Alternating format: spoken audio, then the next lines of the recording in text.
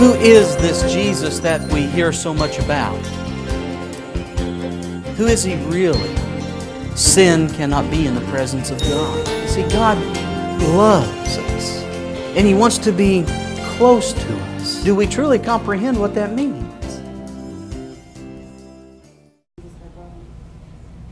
Hello, everyone. It's wonderful to be with you again. This opportunity for us to get into the Word of God and study what truths God has given to us. We have a wonderful study for you. We're going to take a look at something that Jesus said, some specific instructions that He's given to us that we don't hear talked about very much at all. You know, the Bible talks about honoring those who honor Him. Those who honor God, He will honor. That's what the Bible says. And here is one particular case we're going to look at, and I'm anxious to share with you. And before we get started into that study, anytime we want to open the Word of God, we need to ask the Holy Spirit to be with us and to guide us because He's the one who inspired these words. And so, if it's possible for you to do so, I invite you to kneel with me now. And let's have a word of prayer together, and then we can get into this good study of instructions that Jesus has given. So please kneel with me now if you can.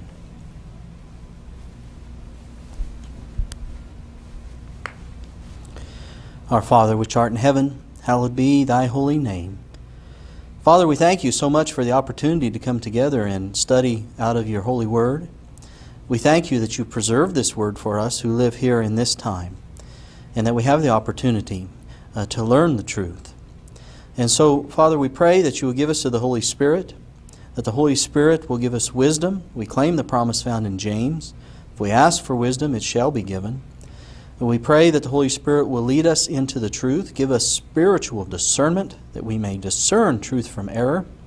And Lord, we pray especially that the Holy Spirit will cultivate within us a love for the truth that we discover. And Lord, we pray that You will forgive us for our sins. We claim the blood of Jesus, who paid the ultimate penalty for us. He died on Calvary's cross so that we may have eternal life. And so we pray that You forgive us our sins. We claim that blood to wash them away. And we pray for grace to overcome the temptations of the devil. And Lord, I ask humbly that You give me the words to speak here. And as we study Your word, may we take this truth, learn it for ourselves, study to show ourselves approved, and share this truth with others. We thank You again for Jesus, and we pray these things in His name, for He is so worthy. Amen.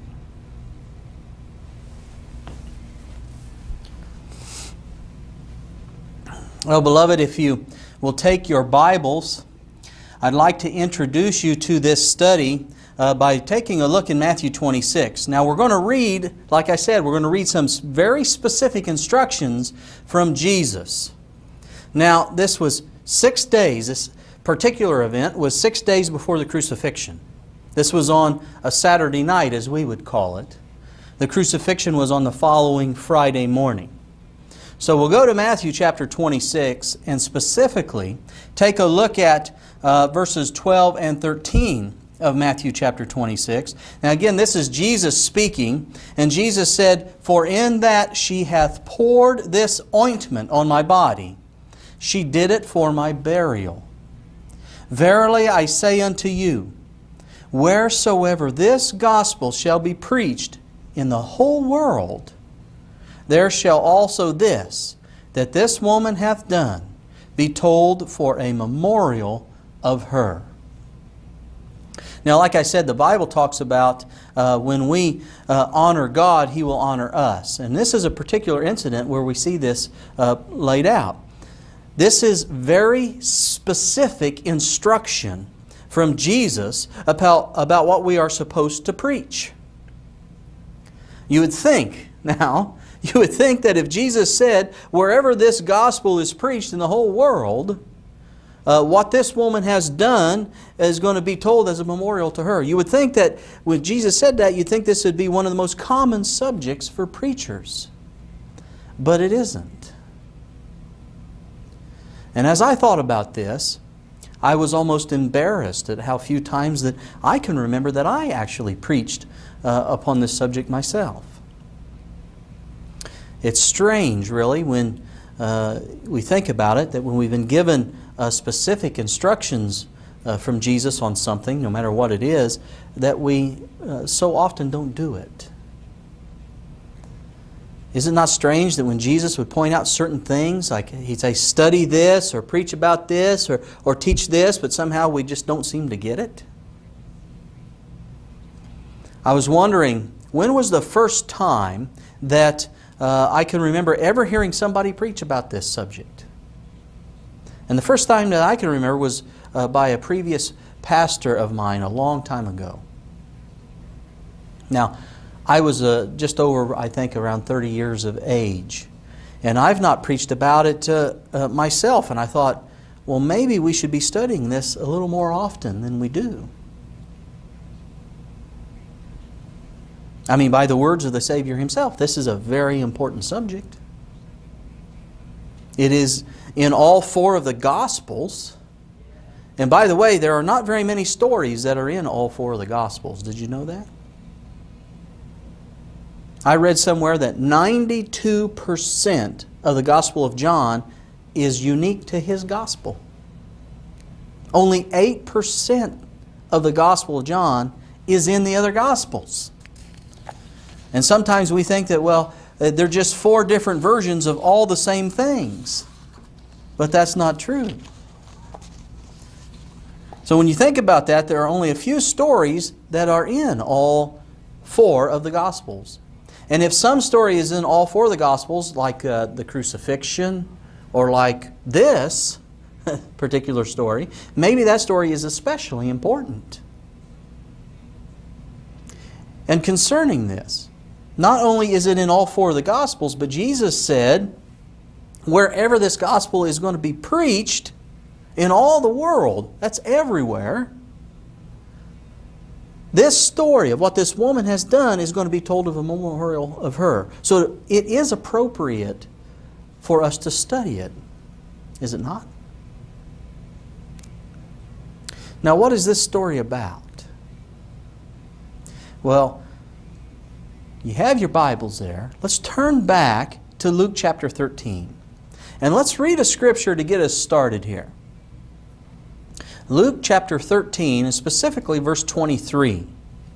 It's interesting. It says, Then said one unto him, they're speaking to Jesus, Lord, are there few that be saved? Are there few that be saved? I have been interested, as I've studied the gospel story, that very few times did Jesus actually tell somebody, you are saved. Now that sounds incredible, doesn't it? You would think that Jesus said that a numerable amount of times. You couldn't count the number of times that Jesus said it, but actually very few times. Very few times did Jesus actually tell somebody, you are saved. This day is salvation come to this house, for example, He said.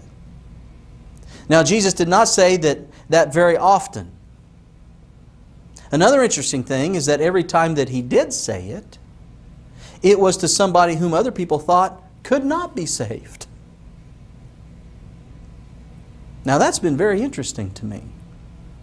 For instance, one of the times that Jesus said to somebody, this day is salvation come to this house, was to Zacchaeus. Do you know who Zacchaeus was? Zacchaeus was a tax collector. And in their society, that was as low as you could go. You know, they used to talk in their society about the tax collectors and the harlots. Right? You had the tax collectors and you had the harlots. A woman who was a harlot was as low as you could go as a woman. And a tax collector was as low as you could go for a man. That's how they looked at it. You were at the bottom rung of society. Zacchaeus was the chief tax collector. And so they felt that his case was hopeless. And they taught in the synagogues that people who did what he did were hopeless. But when Jesus met Zacchaeus, He said, this day is salvation come to this house. It's in Luke 19 verse 9. That's what He said to Zacchaeus. And this is an interesting story. Not our story, though, but there are some similarities. I could go into the story of Zacchaeus, but that's not the particular subject at this time. I want to give you an idea of how they looked at these people. Another time when Jesus gave a person an unequivocal promise of salvation, it was another person whom everybody else thought was a terrible person and would never have suspected that they could ever have been saved. It was the thief on the cross. Jesus looked at the thief on the cross there in Luke 23 and verse 43. And Jesus said to the thief, He said, "Verily I say unto thee, today shalt thou be with me in paradise." Other people around did not think that there was any hope for this thief. I mean, after all, he's being crucified. He's a thief. He's getting his just deserts. There's no way that God would save someone like him. He was getting capital punishment for being a thief. But Jesus said to him, "I tell you this today, you will be with me in paradise." And a third time that Jesus said to somebody, "Thy faith has saved thee," which is Luke 7:50, was the story of the alabaster box. This is the third time that Jesus said this to a person whom other people thought could not be saved. And I want to go there. Let's take a look at this story. It's in Luke 7. So take your Bibles, turn to Luke chapter 7. We're going to begin with verse 37. Jesus here, in Luke 37 and verse 37, it says, "And behold, a woman in the city which was a sinner," get that? They're already saying she was a sinner, "when she knew that Jesus sat at meat," he was at a meal in a Pharisee's house here, "she brought an alabaster box of ointment, and stood at his feet behind him, weeping, and began to wash his feet with tears, and did wipe them with the hairs of her head, and kissed his feet, and anointed them with the ointment. Now when the Pharisee which had bidden him saw it, he spake within himself." He's talking to himself. And he said, "This man, if he were a prophet, would have known who and what manner of woman this is that toucheth him, for she is a sinner. She is defiled. She is an outcast of God. God wouldn't want anything to do with her." That's what this man's thinking on the inside. And if this was a man of God, surely he would know that. Verse 40, "And Jesus answering said unto him, Simon, I have somewhat to say unto thee. And he saith, Master, say on. And Jesus said, There was a certain creditor which had two debtors. The one owed 500 pence, and the other 50. And when they had nothing to pay, he frankly forgave them both. Tell me, therefore, which of them will love him most?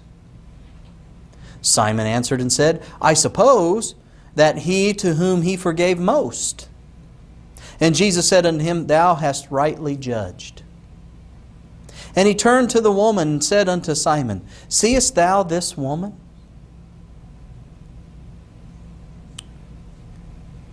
I entered into thine house. Thou gavest me no water for my feet, but she hath washed my feet with tears, and wiped them with the hairs of her head. He says, Thou gavest me no kiss, but this woman, since the time I came in, hath not ceased to kiss my feet. My head with oil thou didst not anoint, but this woman hath anointed my feet with ointment. Now let's look at verse 47 together here. He says, Wherefore I say unto thee, her sins, which are many, are forgiven. For she loved much. But to whom little is forgiven, the same loveth little. And he said unto her, Thy sins are forgiven. And they that sat at meat with him began to say within themselves, Who is this that forgiveth sins also? And he said to the woman, notice this is the third time here, the third person, Thy faith has saved thee. Go in peace. Now, those who were present there considered this woman to be a great sinner. And she had been a great sinner. So this is a story about salvation. Anytime Jesus said to somebody, you are saved, that is a story that we should really study. It's a story about salvation. Did you know that there will be many people in heaven whom their neighbors thought would never make it there? Did you know that? Did you ever think about that? Did you know that there will be many people in heaven whom their fellow church members thought would not make it? And as I've thought about this, I have concluded that it is wonderful that the Lord decides our destiny. Otherwise, we would all be lost, I think. I don't think anyone would be saved if it was left up to each one of us who was going to make it to heaven, who was going to have eternal life. There will be many people in heaven that their neighbors supposed would never be there. They will be shocked, I think, at who will be found in heaven. I want to share with you something written in the book Christ's Object Lessons, which is a very beautiful book on the stories of Jesus. Notice this. Christ has plainly taught that those who persist in open sin must be separated from the church. But He has not committed to us the work of judging character and motive. He knows our nature too well to entrust this work to us. In other words, open sin we can see, we can deal with. But we can't judge character and motive. We can't read the heart like God can. The author goes on and says, should we try to uproot from the church those whom we suppose to be spurious Christians, we should be sure to make mistakes. Often we regard as hopeless subjects the very ones that whom Christ is drawing to Himself. Were we to deal with these souls according to our imperfect judgment, it would perhaps extinguish their last hope.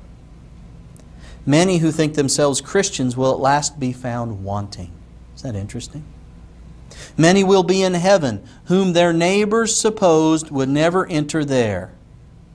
Man judges from appearance, but God judges the heart. See, this woman was somebody that everybody else considered a hopeless case. Other people thought that her case was hopeless, and she was afraid herself that her case was hopeless. And maybe you've been tempted to think that your case is hopeless. Now let me tell you, this story shows that you can be saved. You think your case is hopeless? It's not. You can be saved. The people who are hopeless can be saved. Now here's a contrary statement from the same book, Christ's Object Lessons. Notice this. Many who think themselves Christians will at last be found wanting. Remember? You see, in the story, Simon thought that he was saved. He was a very strict Pharisee. But many who think that they are saved and who all the other people in the church may think that they're saved, at the end they will be found wanting. They won't be saved.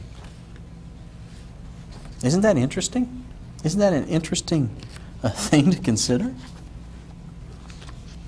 You see, God reads your heart. God knows what is in your heart. He knows what's in your mind. Every moment. There is no fooling the Lord. So there are many people in the church whom everybody else in the church thinks are going to be saved. They are actually going to end up wanting in the day of judgment. And there are other people about whom the people in the church say, you know, that person has had such a bad checkered past. There's no hope for anybody coming out of that. And yet, they'll be saved. That was the situation with this woman. This was a woman who was considered a hopeless subject.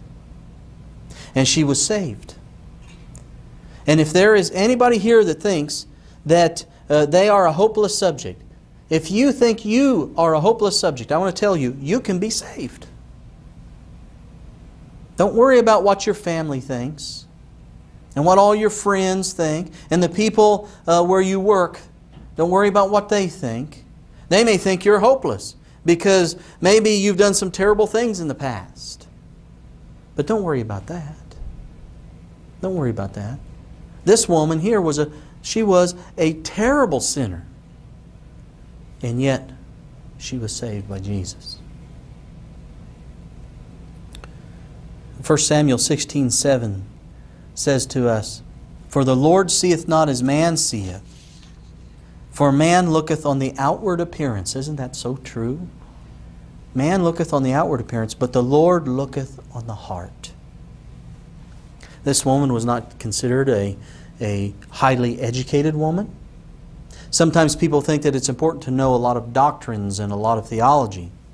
And I believe that we should study doctrines. The Bible tells us that we need to know and understand truths and doctrines. And that the Scripture is given for doctrine or for teaching. That's what it says. And that's very important. Don't get me wrong. That is extremely important. But that is not the most important thing for salvation. You see, if your intellectual power, your ability to understand things, if your salvation depended mainly on that, well, do you know who would be in the first place in line for salvation? The devil. Satan himself. The devil is smarter than anybody that's here. Anybody that's in the world. Any human being.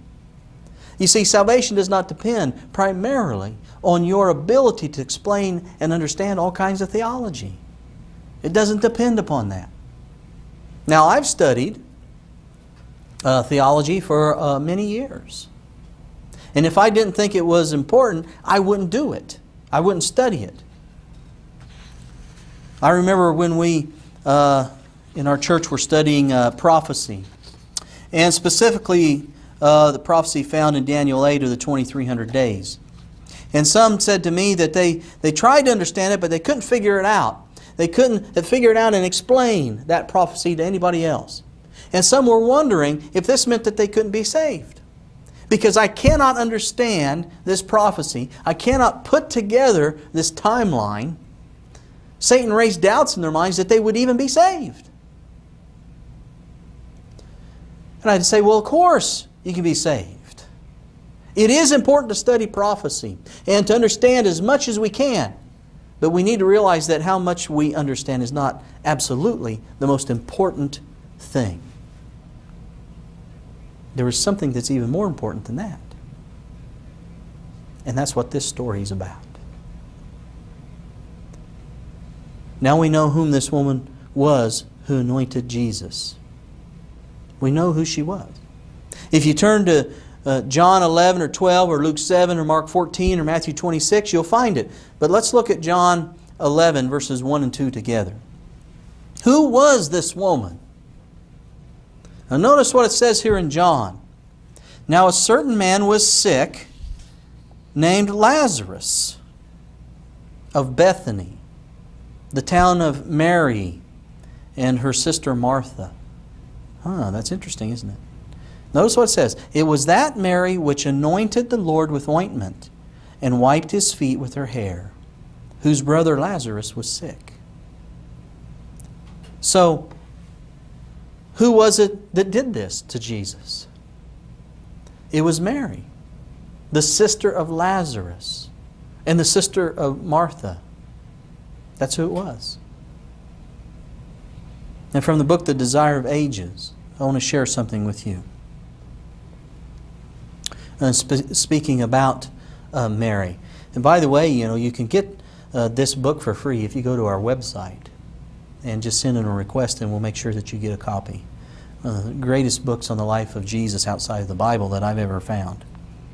But notice this. This is from the Desire of Ages. It says, Mary had been looked upon as a great sinner, but Christ knew the circumstances that had shaped her life. Isn't that wonderful? God knows our circumstances. You see, we look at people and we just see the outside of the person. We see how they may be behaving, but we don't know the circumstances of their life. But God does. And praise Him for that. And He takes all that into consideration. But Christ knew the circumstances that had shaped her life. 7 times she had heard His rebuke of the demons that controlled her heart and mind. She had heard His strong cries to the Father in her behalf. She knew how offensive is sin to His unsullied purity. And in His strength she had overcome. Notice that. In His strength, not her own strength, is impossible. She had to go back to Him 7 times. See? In her strength it was impossible. But in His strength she had overcome. And I've thought about that so many times. What would I have done if I were there? If I was there at that meal and I seen what had happened, what would I have done? How would I have reacted? Peter, James, and John were probably there at least some of the times. What would you do after Jesus had rebuked the demons out of a woman, let's say 5 times? And then she got possessed with demons again. What would you do? Would you begin to think that maybe this woman was a hopeless case? That'd be the temptation, wouldn't it? And she was considered a hopeless case. This Mary who anointed Jesus with the ointment, she had had the demons cast out of her 7 times. Now, still, some are confused as to which Mary this is, but the Bible talks about this. Look at Mark 16:9 with me. I don't know how you could be confused. The Bible is very specific about it. But some are. Mark 16 verse 9, Now when Jesus was risen early the first day of the week, He appeared first to Mary Magdalene, out of whom He had cast 7 devils.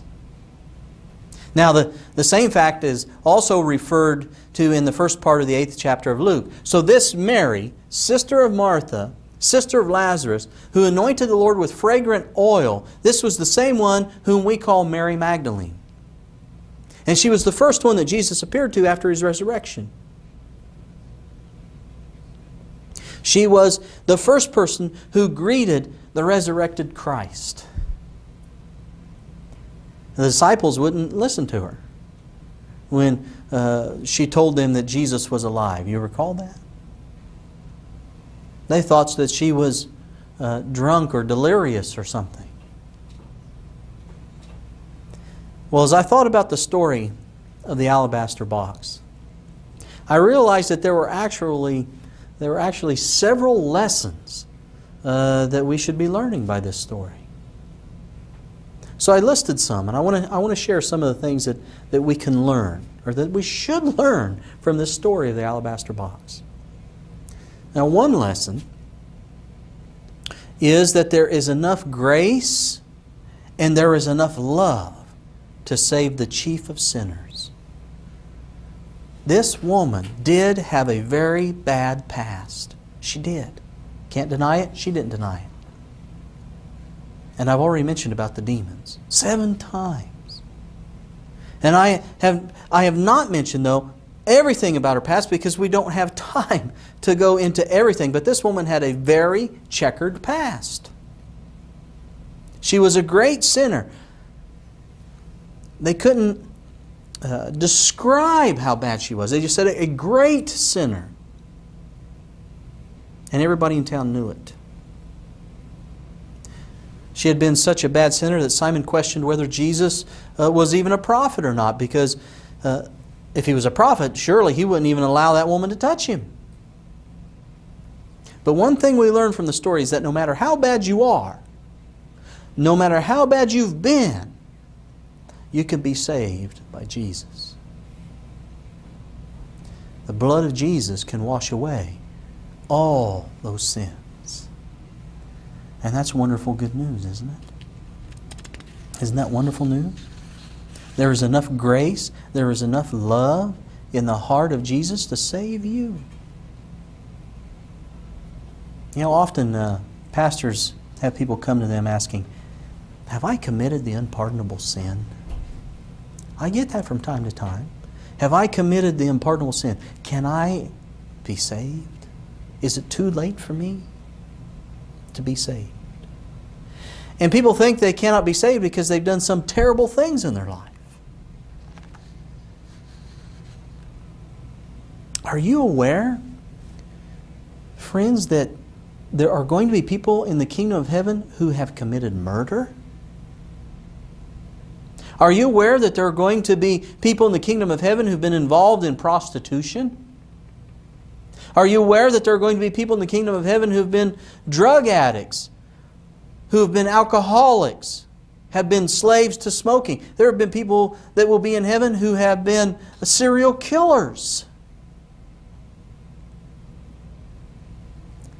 I want you to know that the Jesus of the Bible loves people, and He has enough grace to deliver them from all their sins, no matter what those sins are. Doesn't matter. Jesus died to take away all those sins.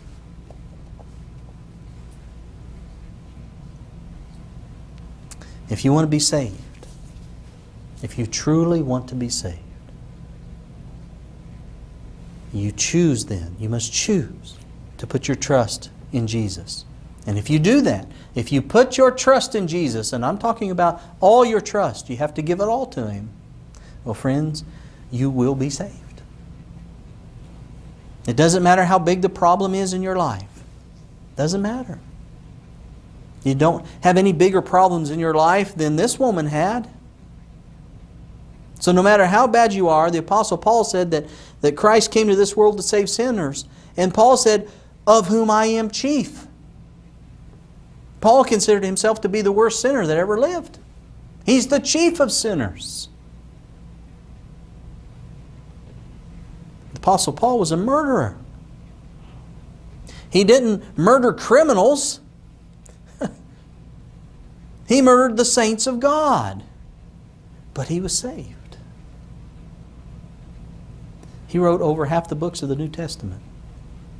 He said in the next verse there of 1 Timothy 1:15 that God saved him as an example of what His grace could do. And that is one lesson that we learn from this story. You can be saved no matter how bad your past is, if you're willing to come to Jesus and give Him everything. Give Him all of yourself. Give Him all your past sins. He'll take you and He'll cleanse you. He'll forgive you and He'll teach you and give you grace never to sin again. That's what this story teaches us. Another lesson that we can learn from the alabaster box is that the only people who will be saved are those who recognize that they are sinners. And not only sinners, but terrible sinners.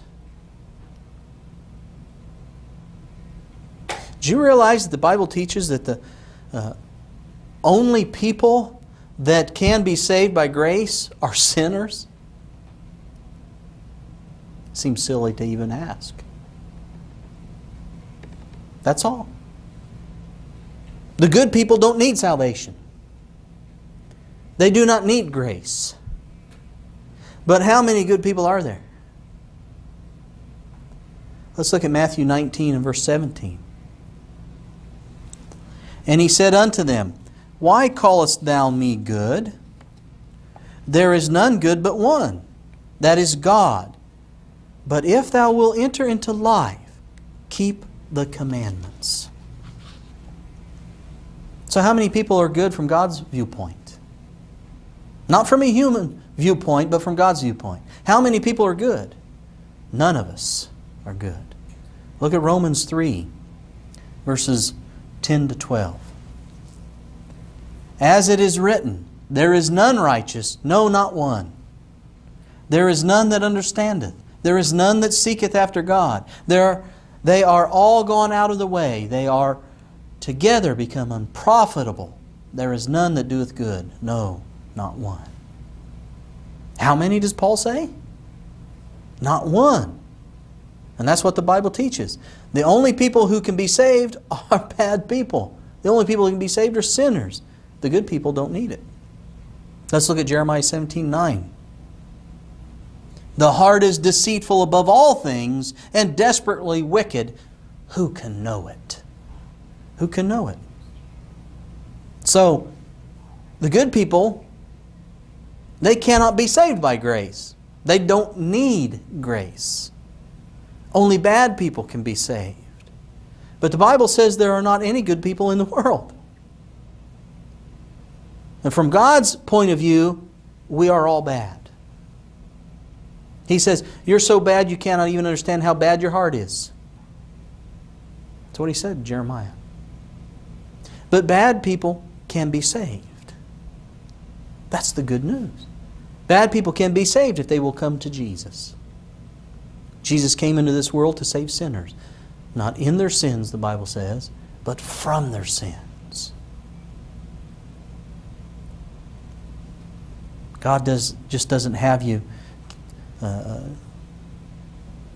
keep sinning and sinning and sinning, and He just keeps forgiving and forgiving. He teaches you and changes you. He says He will write His laws upon our hearts and our minds so that we can be overcomers of these temptations and get to a point through His grace never to sin again. Praise God for that, friends. Mary Magdalene got to that point where she never did that again. If we go back to the Scripture in Luke 7 for this next lesson from the Alabaster Box, you see, it's not how much religion or theology or anything else that I know that counts most. What counts most is how much I love. And I'm not talking about a selfish love. I'm talking about a divine love. How much I love someone, a self-sacrificing, charitable love. You know, not the self-preserving love, but a selfless love such as Jesus has. That's what I'm talking about. This is what the Alabaster Box is teaching about the quantity of selfless love. Look at Luke 7 and verse 47. We go back to Luke 7.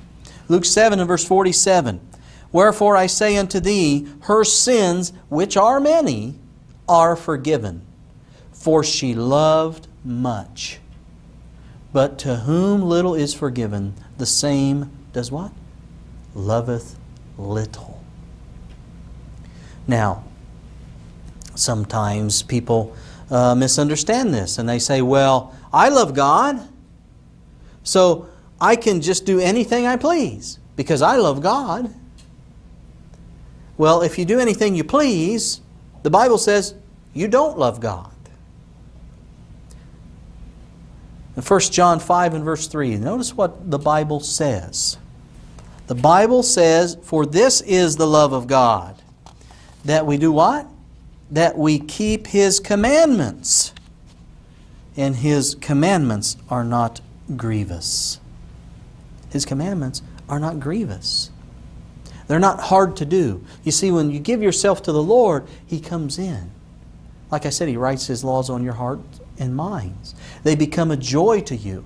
God changes your desires from desiring selfish things. Self isn't in control anymore. God is in control. So He changes your desires from selfish things to divine things. And divine things are laid out in God's commandments.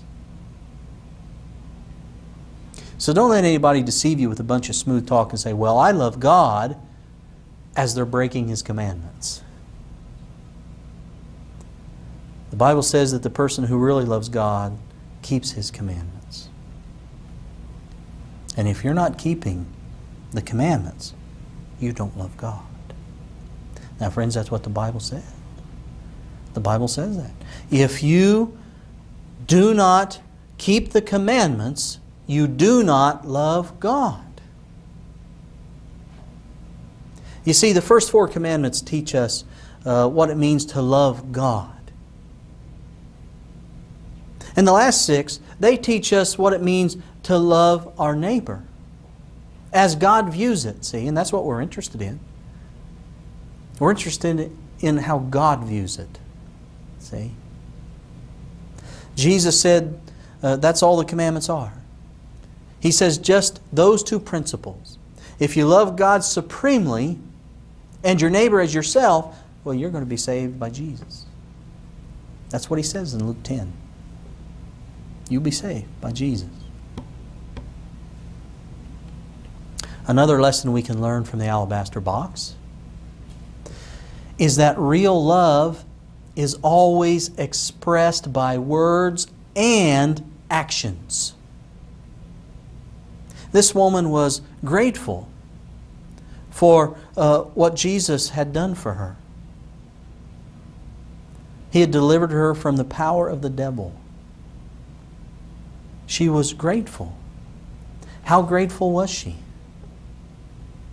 She was so grateful that she went down there where they sell perfume.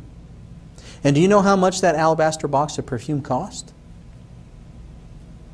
It cost the equivalent of a whole year's wages for a working man who worked 6 days a week.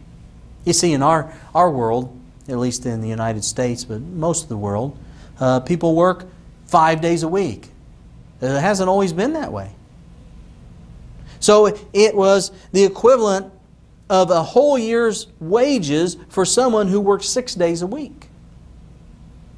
And the Bible said 300 denarii. And 1 denarii was 1 day's wages in those times. 300 would be 50 weeks. 6 days a week.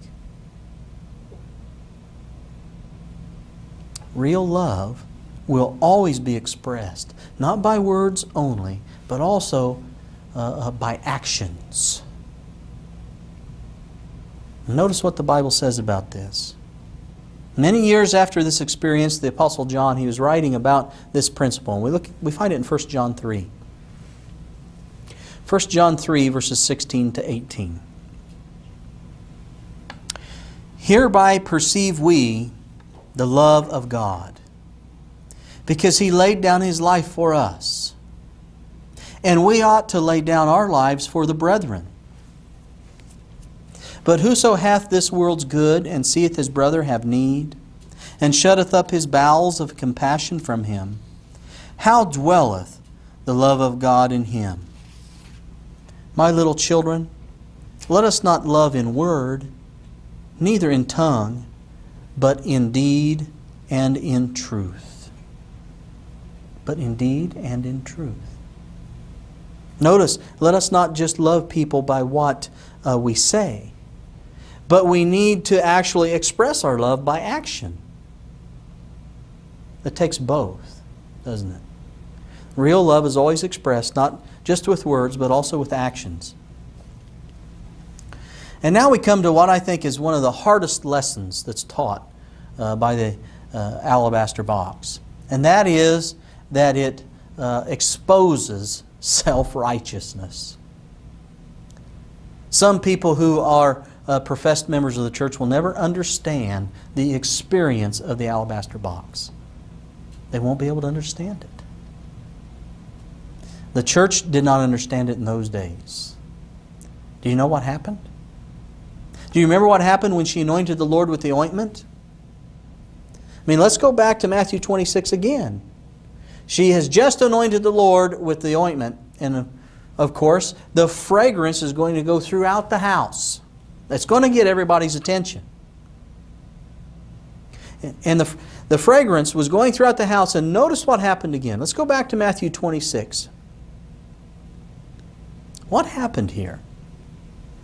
Matthew 26, verse 8 and 9 says, but when His disciples saw it, they saw her come in, they saw what she did, that fragrance goes out throughout the house. It says, but when the disciples saw it, they had indignation, saying, to what purpose is this waste?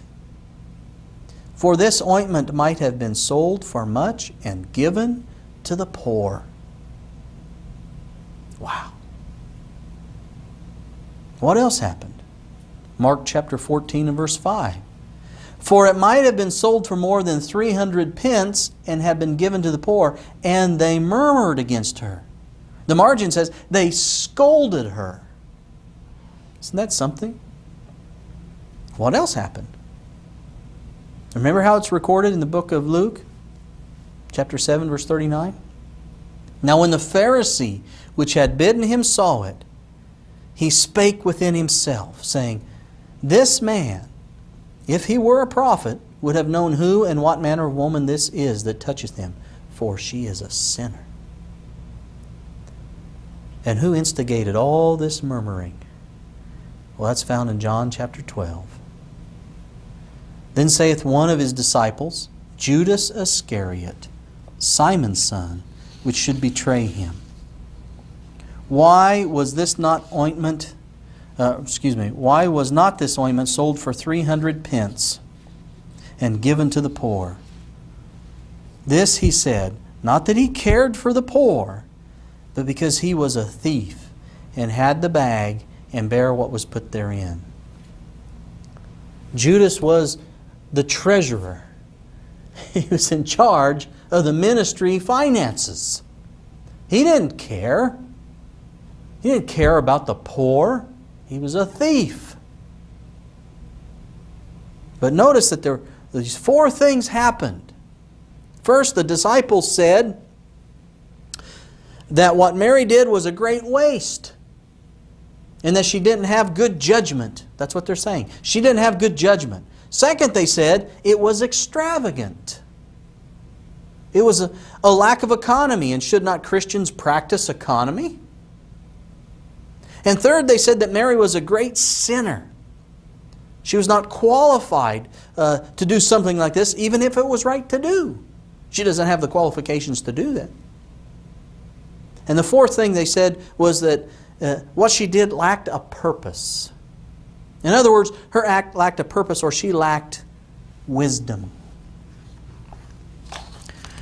Now, do you know, beloved, and listen carefully, very often the people in the church who have the alabaster box are people whom other people consider to be the worst sinners in the church. Very often the people who have the alabaster box are the people whom other people think are the least qualified, the poorest, the least educated, and those whose past have been checkered by the most awful sins. And so the same thing happens today that happened in Christ's day. People say it's not good judgment. They say it's a lack of economy. It's extravagant. They say this person should not be doing it because they're not qualified. They're great sinners. It lacks wisdom, and it will retard the work of God, because this money could have been taken and put into welfare work, and it could have done a lot of good. Now it's just been completely wasted. And so they trouble the church members who have the alabaster box, because it exposes their self-righteousness. They trouble the supposed workers of the Lord who have the perfume. They'll not let them alone. And by the way, Jesus said, let her alone. That's what He said. Let her alone. Leave her alone. They started a talking campaign, just like Judas did. And the whole church, with all the leaders, can get stirred up against the person who has the alabaster box. Great indignation can be aroused, as we just read in Matthew 26. The person or persons with the alabaster box may become very embarrassed then. Did this woman become embarrassed? She became so embarrassed that she was just about to sneak out if Jesus had not stopped things. The person with the alabaster box may be so afraid of the ministers or the teachers or the elders, the Marthas and the Simons, the Pharisees that are in the church, that they may just slink away and disappear. They may become terrified of their foes, the ministers, the elders, the teachers, Pharisees, Marthas, in the church who think that they do not have good judgment, who think that they lack economy, that they're not qualified, they're terrible sinners. In fact, they may become so discouraged that they don't even come to church anymore. And don't think that it doesn't happen, beloved. Don't think that it doesn't happen. I want to tell you something. When all the people who have the alabaster box do not come to church anymore, that church is dead. You know why?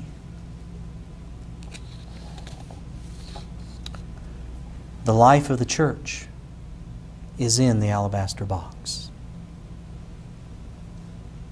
And that is another lesson we learn from this story. The box contains divine love. And the life of the church is in the box. Somebody says, there is a whole year's worth of wages in the box. Enough money to feed the poor for years. That's what Judas said. There's enough money in there to feed the poor. Then somebody else looks at it and he says, well, it is sweet-smelling perfume, but it is sure awfully costly and extravagant. Is all that is in it just a year's wages? Just a lot of perfume? Is that all that's in this box? Oh, no, beloved. If all you see in the alabaster box is wages or perfume, you've missed the whole point of the story. What was in the alabaster box? Notice this again from the book Desire of Ages. That ointment was a symbol of the heart of the giver. It was the outward demonstration of a love fed by heavenly streams until it overflowed. How beautiful. How beautiful. In that alabaster box, there was all the love in Mary's soul. She had a lot of love for her Lord, for what He'd done for her. So she could not just get a little bit of perfume. She had to get a lot, because that is how much love that she had. And think about that and ask yourself, how much ointment is in my alabaster box? Is it a quarter full? Is it half full? Is it clear up to the top? How much love do you have for your Savior? Do you really love Him? Do you love Him enough to obey Him? Do you know there are lots of people all over the world that profess that they love Jesus, but they don't obey Him? Jesus said to the people of His generation, found in Luke 6 and verse 46. He said, "And why call ye me Lord, Lord, and do not the things which I say?" Why do you call me Lord, but yet you don't do the things that I say? Does it make any sense? And that is the tragedy of the Christian world today. People say, "I love you, Lord," and they go directly contrary to what He says to do. That's not love, friends. Remember, for this is the love of God, that we keep His commandments, and His commandments are not grievous. But probably one of the most important lessons of all that we get from the alabaster box is that the oil, the fragrant oil that cost a whole year's wages, did not stay in the alabaster box. It was all poured out. Mary's love for Jesus was all-encompassing. She didn't hold anything back. She poured out her love, all her love, to Christ, because He poured out all of His love for her. And this is a grand lesson for us, friends. What are we doing with our alabaster box filled with oil, filled with love? It's never going to do any good if we keep it in the box. I want to tell you, friends, there are people all around us who need some oil. There are people all around us who need some ointment in their lives. There are people who need the love of Jesus, and He uses us to pour it upon them. So do you want to anoint your Lord? Or do you want to keep the oil in the box? I think we can now understand why Jesus said that the act of Mary would be included in the gospel wherever it is preached throughout all the world. It was a supreme act of love on Mary's part, just as it was a supreme act of love by Jesus, for He really is the source. So do you want to receive salvation? Exercise faith. Take your alabaster box containing the oil of God's love and pour it out upon all. Jesus said, if you've done it to the least of these, my brethren, you've done it unto me. The fragrance of your selfless love will cover the whole earth, and Jesus will say to you, thy faith has saved thee. Go in peace. Let's pray. Father in heaven, we thank you again so very, very much for the story of the alabaster box. And Father, we pray that your love will fill us so much that it will be overflowing, and we will share it, and we will pour out all the contents of our alabaster box onto all. May they see Jesus in us. May we have the love of Jesus, Lord. We pray that we will see Him soon, face to face. Let us share love with others as He has shared it with us. We pray this in His blessed name. Amen.